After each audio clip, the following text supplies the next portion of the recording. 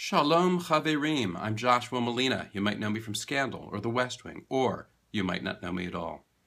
Doesn't really matter. I'm here to talk a little bit about Israel, a country that I love with my heart and soul. I've been lucky enough to visit Israel 3 times in my life. God willing, I'll go many more times.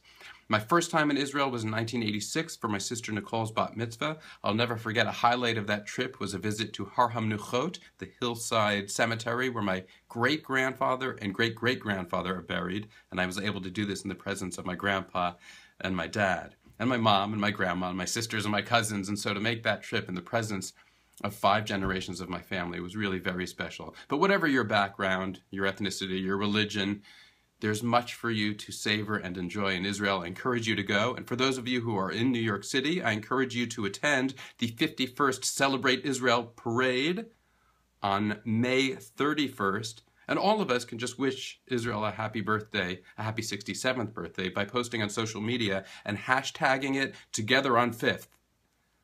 Thanks for your time.